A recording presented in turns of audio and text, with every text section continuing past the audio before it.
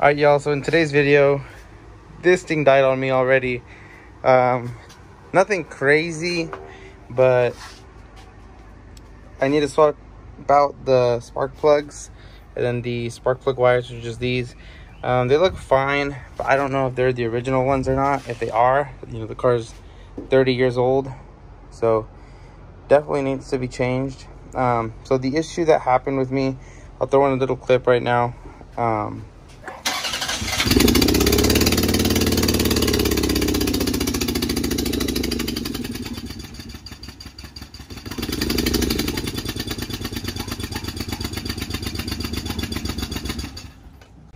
It's making a noise, like a misfiring noise, because my assumption is one of the spark plugs is bad, or multiple of them are bad. The car is leaking oil from the valve cover on the back. This one, I believe, was replaced. You can kind of tell there. I don't know if that's gasket maker or something else.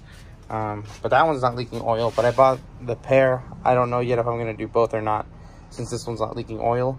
And since this one's more easily accessible, I probably won't do that one. I'll just do the one that's leaking. But as you can tell, the intake manifold, as well as like everything else here, is in the way. I don't know if you guys can see. There is the valve cover. So we need to get rid of all that first in order to get to that. These spark plugs, super easy to get to. Just pop out spark plug wire. You can't tell, but the spark plug is in there. Just take that out and solder it back in. So this part right here is going to be a super quick job, including the wiring.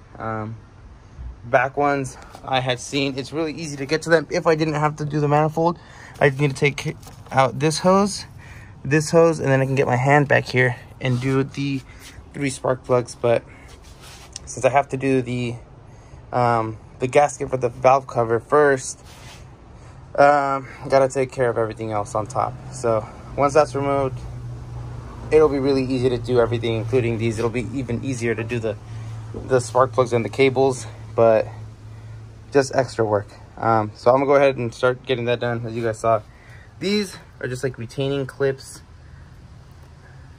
Just take them out, just don't lose them. You gotta do that for all of them. This just comes off like that. Same thing back here. There's some that hold it together, so nothing crazy. And to remove them completely, you got to take off the intake. But see, these are now loose. I can take them off of here, and that's going to be a little bit more work. Don't know exactly what I'm doing, but I never really do, and I kind of figure it out sometimes. So we'll see how it goes. All right, so I just started taking off the bolts that are right there.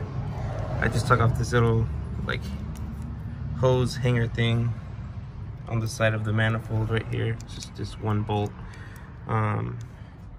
This was a 12 mil. These are all on the valve covers are all 10 millimeters, and this one here was a 16, I believe.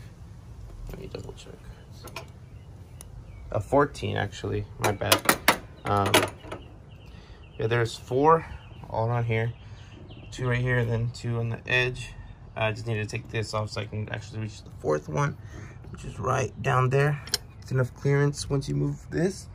After that, I will see which hoses I gotta take off, because I don't know yet. I might not have to take off everything. I might just be able to move it, but I'll see right now as I keep going.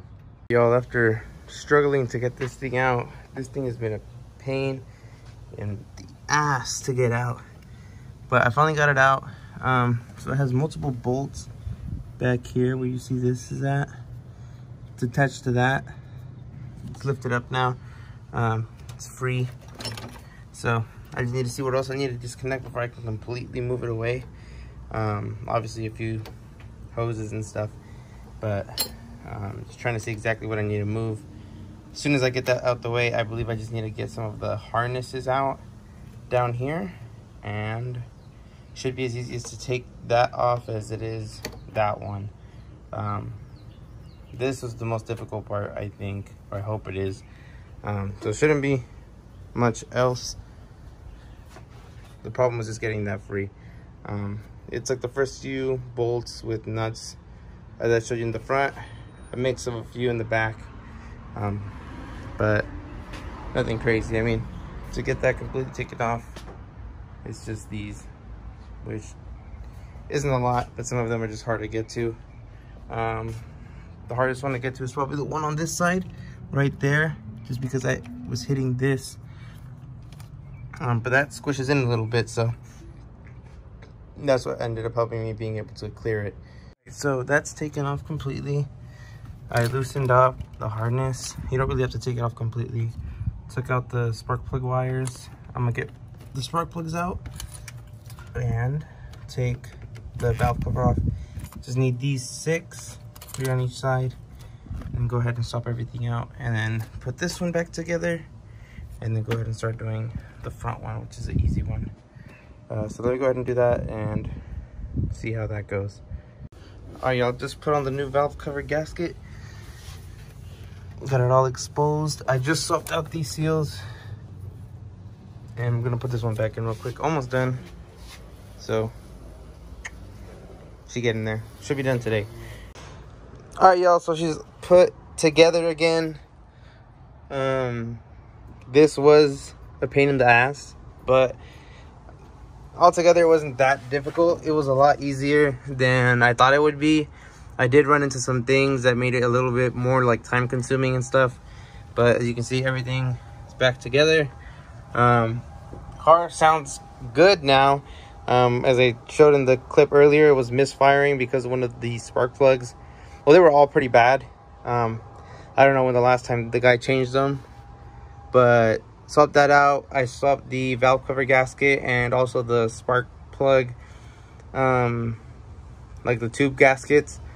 And I did only the back ones. I didn't do the front one. I was going to do the front one, but since it's not leaking or anything, I decided not to do it. If for whatever reason I end up having to do it, it's way easier because the only thing I have to take rid of is that tube right there, and then everything else here just comes off. It's a pretty easy job, like I said. It's just time consuming because of all this junk that's on top. The manifold, the cold air intake, the throttle body. It's just a lot of bolts and a lot of tubes and wires, so it just takes more time. But she's all good now. So here, you guys get to hear it really quick.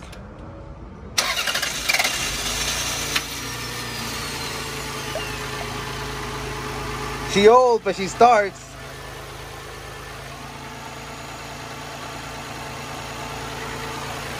So yeah, that's basically it. Really different video, but she's still good. Next video I make on this car will most likely just be the first mod. I already kind of have like a build plan exactly of how I want to go with this. I've been looking at parts already and what I can do. The only bad thing about it is that the market for these cars, they don't have like a very big aftermarket like selection, I guess. So it's very limited, but I've been finding a few things and I have a few ideas, so you guys will go ahead and see those. But that'll be it for today's video. If you guys stuck around and watched me fix this thing, huge shout out to y'all. Go ahead and drop a like, and you guys will see more content on the next VIP build of this thing.